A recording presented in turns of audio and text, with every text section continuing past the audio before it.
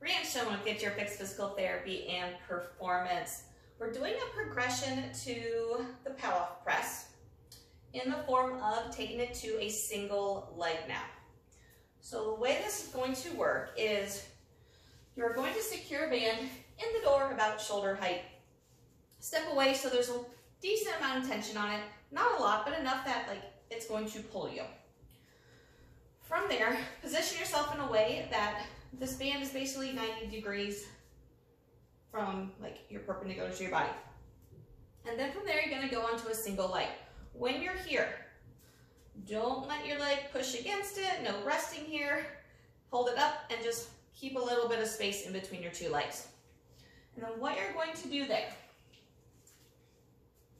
on that single leg, hands are gonna be right here in front of you. You're gonna punch up overhead and come back down. So we have two goals here. One, not to fall over, and two, not to let your body lean in the process.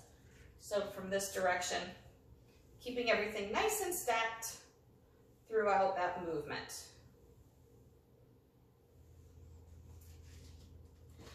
And once again, perform this on both sides, just like we want to do all exercises.